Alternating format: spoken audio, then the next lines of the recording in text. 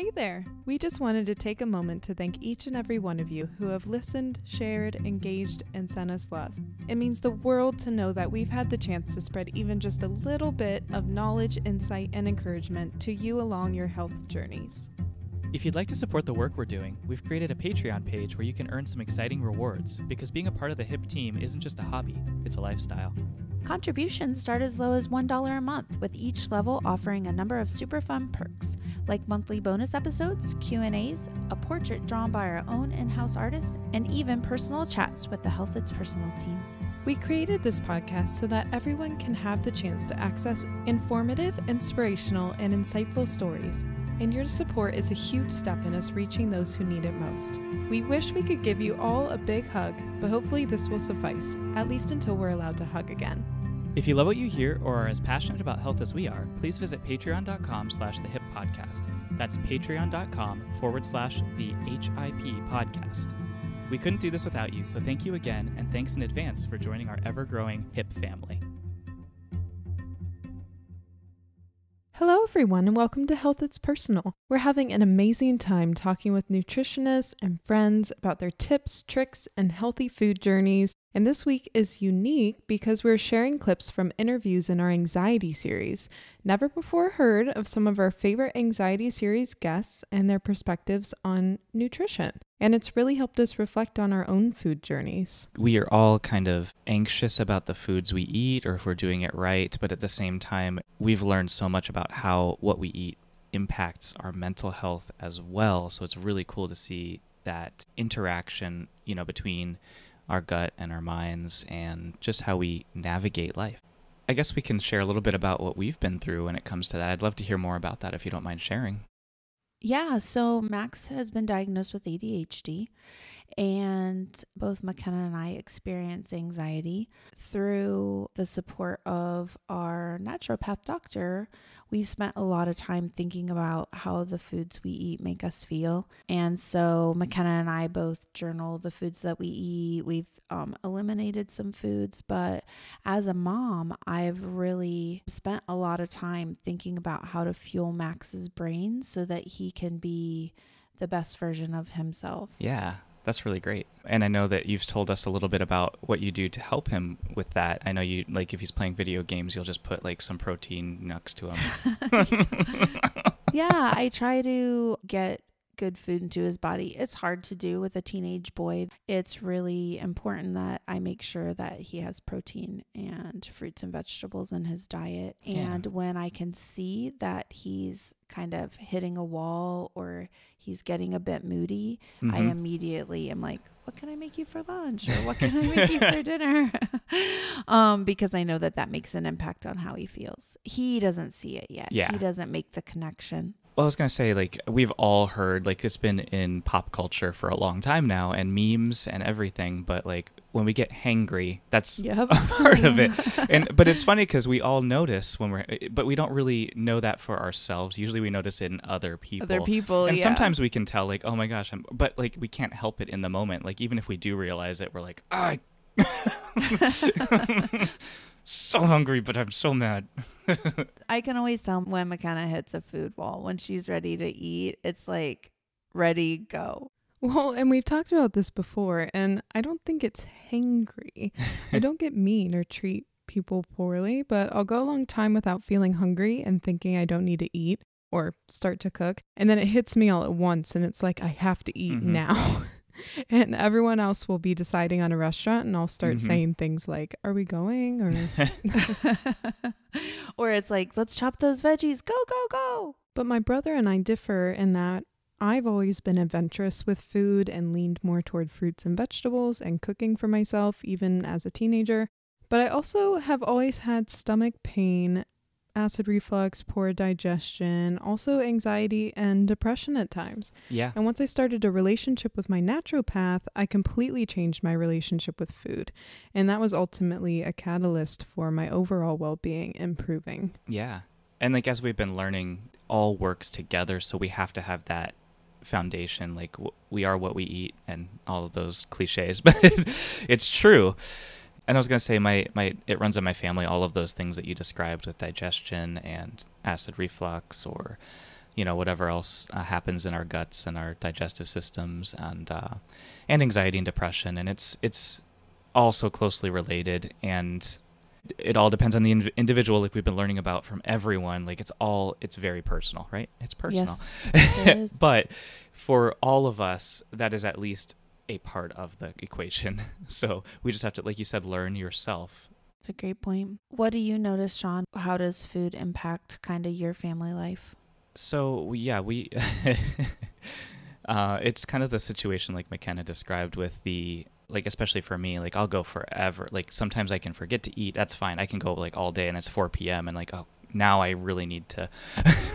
So sometimes you have to be on top of yourself, even if you're not hungry, and just make yourself eat. And that's a challenge sometimes, especially first thing in the morning when it's probably the most important time to eat. So sometimes and it's good to have support. That's one of the biggest things that you can get is support, because you're not going to be likely to do that for yourself. Even if you are so aware of everything, like I know what I need to do. No, I love that point so much, because McKenna and we support one another in that.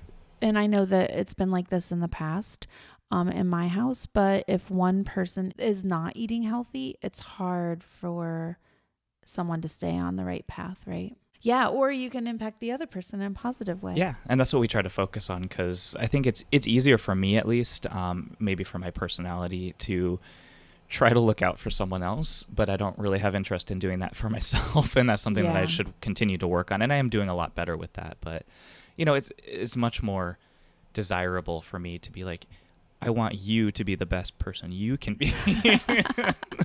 Maybe right? So I don't focus on myself. So Sean, what do you do in your house to kind of keep yourself in check, since it's not a habit for you to check on yourself?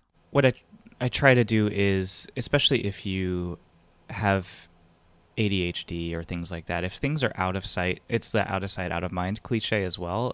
That's very true for certain, maybe neurodivergent people. And if you don't see that there, then you don't remember, like you're not trying to forget it. It's just, It's not right here. So it's not a priority. And so if you try to arrange things in a way that makes sense, or like when you open the fridge, you see those things, you're like, I have to eat those vegetables before they go bad, because then if I forget about it and they go bad, and then you feel really guilty about that, or you're angry that you wasted the money or the time, or that I was looking forward to that. Or like another thing I do is I save certain things, especially perishable items. Like I want to save that for the perfect moment, and sometimes you just have to go for it. And it's funny because like when you play video games, sometimes you do the same thing with your things in the video games. Like I have to save this for the perfect moment, but you just have to use it. Like it's there to be consumed. That's so funny. So you just have to be on top of yourself. Like I need to eat that. How about you, McKenna? What do you do in your household? Especially, I know being with your family, you have that support group. I know you and your mom especially work well together when it comes to these topics. But when you're, back in New York and you're on your own again, how do you manage that? Yeah, I definitely have people to inspire me here, but when I go home, I have to hold myself accountable. And my favorite way to do that is to not make healthy eating feel like a chore. Mm-hmm. It's about those positive feedback loops, So I give myself a reward and keep a balance. So I find new recipes to cook. I've been cooking out of the Blue Zones cookbook. And then, living alone and balancing a crazy New York lifestyle, I tell myself, okay, I'll cook 2 servings worth of food 3 nights a week. So I have 3 fun recipes to try. I don't have to cook every other night in case I work late or just don't feel like it. And then 1 night a week, I give myself the chance to eat out with a friend or order something in. And eventually you get to a point where you're eating all of these delicious, healthy foods each day, and you don't even crave sugar or fried foods anymore. And so when I have my fun meal out, I want the fish instead of the fried chicken. Or I'll keep a cauliflower crust pizza in the freezer and feel absolutely content. Something that you do, McKenna, that I love is that you go to the market and buy nice food for yourself. So you splurge a little bit, but you're just one person, so your bill doesn't get too high, but you get really nice, like pasta with a filling or... Yeah, that's the hugest thing. I make my grocery shopping a priority. I make it fun and I make it diverse and good quality. So I actually go to 3 different markets to get different things. I love that. I go to a Middle Eastern market to get international ingredients. Then I go to a family-owned fruit market and then to a higher-end market where they have handmade pastas and really good cuts of meat and fish. I am just one person, so it doesn't end up being too expensive, and I save money on spices and fruit by going to the other two markets and then splurge on the things that I want to be quality and that are locally sourced, which always adds to the price. But when you save in other areas, you can have those few fun things that make cooking feel much more special and feel better for your body. I was going to say, like, we hate grocery shopping, but that's something we should explore in the future, is how do we make that fun? Because I think that's a big hurdle for maybe other people. Yeah, and I look forward to doing it. I fit it into one of my relaxed weekend days. Not everyone has that luxury, of course, or even wants to do it. But I know what it feels like when I don't eat healthy and locally and I feel awful. So it's worth it for me to take the extra time and place in my budget. Nice. Mom, how do you stay true to your healthy eating habits when you have a bigger family and 2 boys in the house? Right. Well, it's definitely easier when McKenna's here. And what you were saying earlier, Sean, about holding someone else accountable, when McKenna and I hold each other accountable, it's not in a like, oh, you missed a spot type of way. Yeah. But it's like, share what you ate tonight so I can get inspired to make a recipe. But also, if I worry that she's not drinking water, or if I remind her to drink water, it reminds me. So it's really helpful. Yeah. 2 things that I do that's helpful to me. One is I really try to keep my water intake where it should be. I try really hard to drink enough water each day because, as McKenna mentioned, we both have gut issues. Our stomach hurts a lot. When I drink a lot of water, I feel so much better. So I don't do perfect with it, but I am mindful of it, and I've made it a habit. And so even when I don't drink enough water, I notice that I didn't do a good job, and I try to start fresh the next day. The other thing that I do is McKenna is definitely the chef. I am not. And so I like simplicity. And so we can kind of get in a rut meal wise, but sometimes in a good way. So for example, we've been eating bowls where we have a base like quinoa or couscous, or a lot of times rice, and then tofu and veggies. So you can mix it up and make it Mexican, or you can mix it up and make it coconut veggies. And then I can cook meat separately for the boys because I'm a vegetarian. So something like that is really easy to make delicious for everyone in our family. So we can do something like that. And you can mix and match, like you said. Yeah, absolutely. And then after a while, you get kind of tired of it and you move on to something else. But sort of having a different bowl each night for 4 days in a row, it doesn't get too mundane for us because we switch it up. But it makes it simple in the mind because all you have to do is stir fry some veggies and cook the rice. And sometimes you have leftovers and it works out good. Yeah, I was going to say, like, I like meals like that because it's funny because a lot of people's issues are probably around, I don't want to cook because that's a lot of energy and effort. But for me, it's going to be really funny, but to say, but it takes me a long time to eat. Oh. I'm very like meticulous and diligent, and the slower you eat, that's what they tell you a lot of times. If you're trying to eat a little less, just eat slower and drink more water because it fills up your stomach takes a little while to send that signal that it's full. But maybe that's part of my issue. I just go slow and you enjoy the moment. Maybe if it's something but sometimes it feels like a chore to eat, and it sounds really funny to say out loud, but it really does. That is funny, but I can see that. So with Sean's aversion to shopping, my inability to cook, and your busy lifestyle, it makes it really challenging for us to eat healthy. But we've learned along the way that it's important for our minds and our bodies. What are some recipes? Is there anything quick? I shared my bowl recipe. So, well, I don't know if this is the best idea. We're the verdict's still out on this, but we've been eating crispy tofu. It's so good. So you cut firm tofu in little squares, and then you toss it in cornstarch and brown it in a little bit of olive oil, and then you can add it to your rice or quinoa bowl. So the other night, this was so fun. We took cauliflower and roasted it in the oven, and then we tossed the crispy tofu in buffalo sauce. And so we had veggies like onions and zucchini or whatever you want. And then also the cauliflower and then the really great buffalo sauce and quinoa. It was so delicious. But you can have it with, of course, any combination. So if you want Mexican, you can do roasted corn and black beans, avocado, tomatoes or salsa, and then put the tofu on it. So I love it. And it's so easy to eat too. Yeah. What's something fast and easy you do, McKenna? So, like I said, I love the grocery. I try to make it fun, but usually I'm eating something super simple because I feel like when you're cooking with simple, fresh ingredients, you can understand the dish you're making, have a bit more control, and feel like a better, more confident cook. Yeah. So my market makes ravioli in-house, so I'll buy that, for example, in gluten-free with butternut squash. And I just boil a few of those, and on my plate I'll put a bunch of arugula around it and drizzle it with olive oil and vinegar.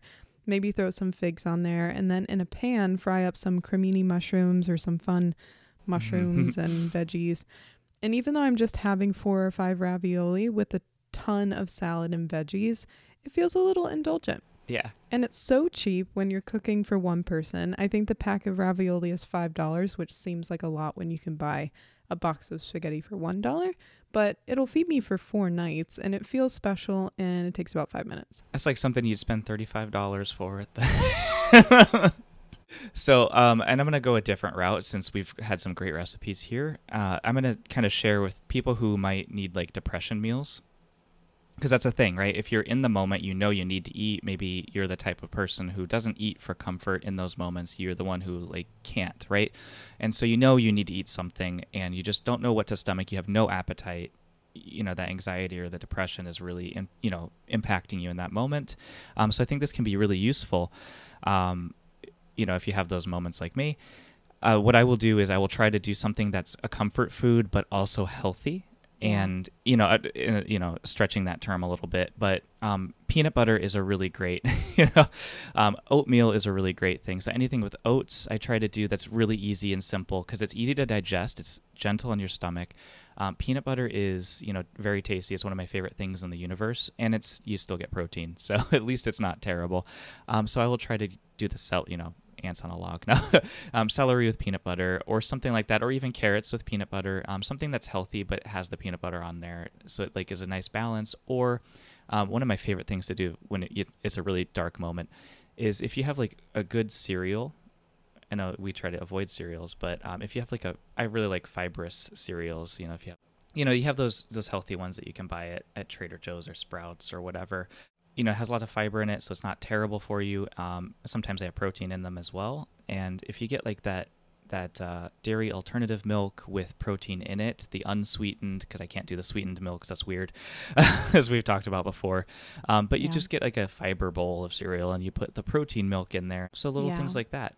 Or hummus too. Hummus goes with so many things. If you get like chips or crackers, even though that might be unhealthy by themselves, if you get the hummus on there, you're at least having that moment where it's comfort food but not terrible. Yeah, even with fruit. So make sure that if you're having something sugary that you have protein with it as well. I think tonight I'm going to have butternut squash ravioli with a side of ants on a log.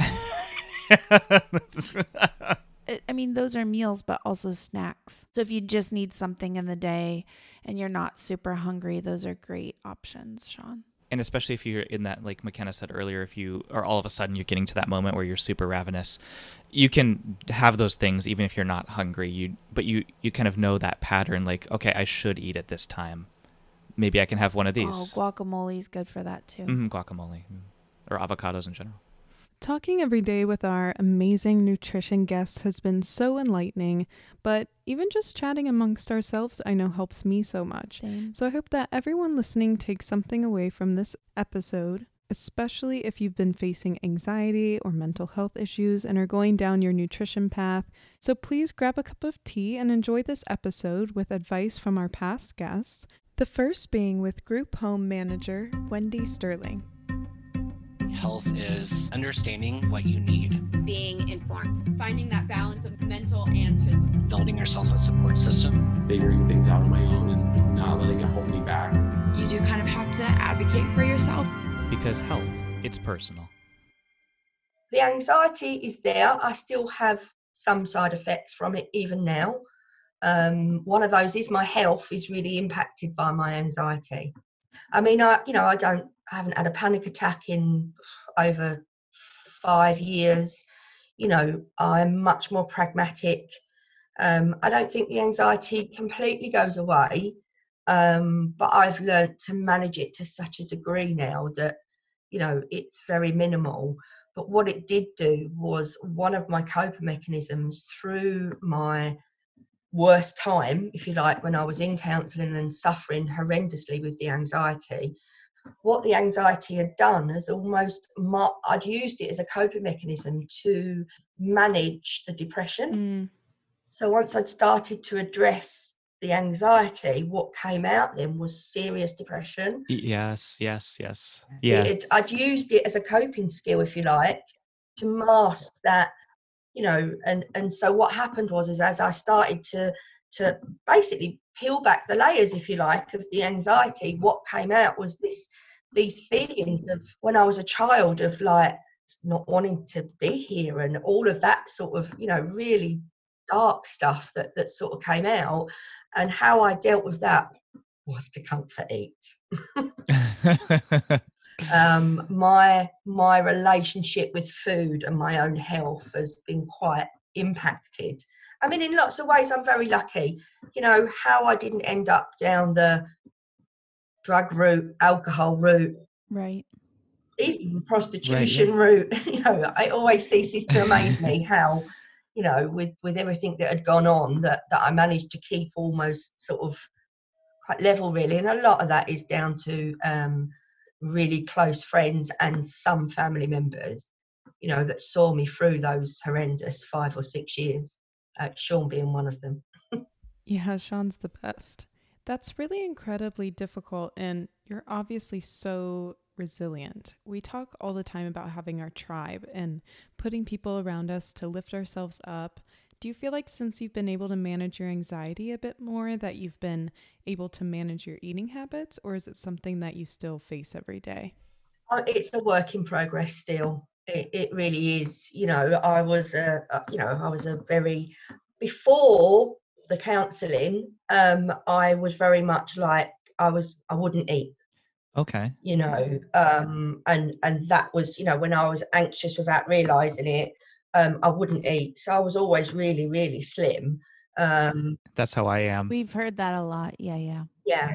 But since I went through the counselling and basically relived a lot of anxiety and stuff, I have a terrible relationship with food at the moment. But I'm aware of it and I'm working on it.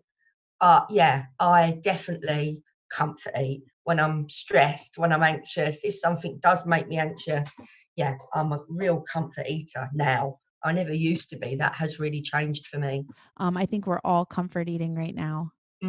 Definitely. And now, Nurse Tracy Eisen shares her advice on nutrition and its relation to anxiety. For me, things that have worked as far as nutrition is concerned is leafy green vegetables. Green, dark leafy vegetables are the best. Now, the only disclaimer I want to make on that is that if you take a blood thinner, talk with your doctor before you increase your dark green leafy vegetable intake, because the vitamin K can actually combat the blood thinner. So talk to your doctor before you do it. You can't even have some leafy greens. That's good to know. Yeah. But green leafy vegetables, for every meal, if you throw a handful of romaine lettuce, asparagus, Brussels sprouts, just that dark green kale, things like that, it's so good for your body because it's so chock full of vitamins. And, there's also something called the gut-brain axis. So I told you serotonin is your happiness neurotransmitter. Serotonin, I think it's about 90 to 95% of serotonin. The receptors are in the lining of your gut. And so researchers right now are in the process of going through and trying to determine if probiotics can be helpful in treating anxiety and depression. Because if you think about it, when you eat a lot of junk food and you upset your stomach, something's got to be going on with those neurotransmitter receptors in that gut. So it's called the gut-brain axis, and it's very interesting, something for you to definitely look into if you're interested in learning more about the science behind nutrition and anxiety and depression. That's definitely something we'd like to learn more about. Yeah. Another nutrient that is really important, actually, an electrolyte in our bodies that also helps people feel calmer is magnesium. And really good sources of magnesium include the dark leafy green vegetables like spinach, and also nuts and seeds are chock full of magnesium.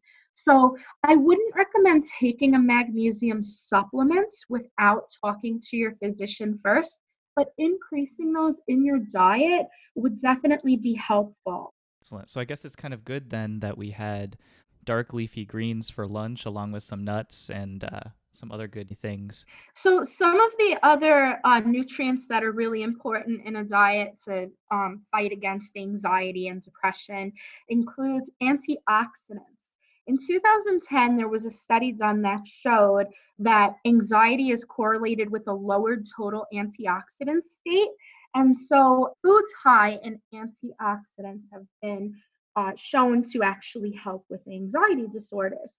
So again, that's your leafy green veggies. And there's also turmeric and ginger that are really important. Specifically in turmeric, it's the curcumin. That's the specific ingredient in turmeric that's filled with antioxidants. So careful with your turmeric supplements because a lot of them don't have much of the curcumin in it. And if they don't have a lot of that in it, then you're just kind of taking a capsule with some yellow stuff in it. That makes sense. Okay. Beans are very helpful as well, and so are berries, blackberries, cranberries, blueberries, chock full of antioxidants that are very good for your gut. That's awesome. Thank you so much. That's really helpful and definitely making me feel better about our lunch choices today. The only other thing I can think of to add would be the omega-3 fatty acids, because that's really good in general for eye health, for heart health. And I mean, that would come from eating fresh fish like salmon. Some of the supplements are not quite as high in the omega-3 as you would want them to be. And really the best way to get those supplements is by including it in your diet. Okay, so eating it naturally through foods instead of trying to take it, through supplements or anything like that is much better. Yeah, it's really the best way to do it. But I mean, I'm not going to tell you not to take supplements. I'm going to direct you to your primary care physician. Right. Nice. Right. That's very important to note. Yeah. Question about the salmon. Is there a particular kind or place that we need to be eating our salmon from that makes it safer, healthier? Are there any concerns associated with that? So the American Heart Association says that salmon and mackerel and herring are like the top 3 choices. And they want you to have at least 2 servings of that per week. But really, if you go to a study done at Harvard, farmed versus wild, the bottom line that they say is don't stress too much about your salmon selection. All right. Now, purveyors of Whole Foods will definitely push and say you should do wild salmon because fresh farmed, oftentimes they add color to make them a little bit pinker so they look more appealing. But I think as long as you're including these types of foods in your diet, then you'll go up on that omega-3 ladder, and it's good choices for your health. That makes a lot of sense. Thank you so much. That's very helpful. And, because sometimes they do make us think about where we're getting these fish from or where this is sourced. Sometimes it feels a bit like a marketing ploy or something like that. I guess it's important to remember just having it in your diet in the first place is much better than not. Correct. Yep. So we should stop beating ourselves up and adding more anxiety about, well, where am I buying this from? Where is it coming from? Because that definitely adds a little bit of stress, especially if you don't have access to a store that sells the wild caught from Alaska. Sure. And they also tend to be more expensive because it's more difficult to get to them. So, I mean, it definitely makes sense that just having it in your diet at all is an improvement for your anxiety. Perfect. Thank you so much. Thank you, everyone, for listening to this episode of Health That's Personal. Follow us wherever you get your podcasts for bonus episodes and new releases every Wednesday. The Health That's Personal podcast is produced by me, McKenna Udi, and hosted with the Phronesis Health Initiative team, Karen Jively and Sean Tingle.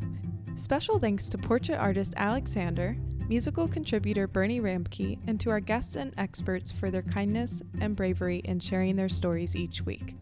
Please listen, subscribe, engage, and send us topics we can explore that would help you on your journey. Because health, it's personal.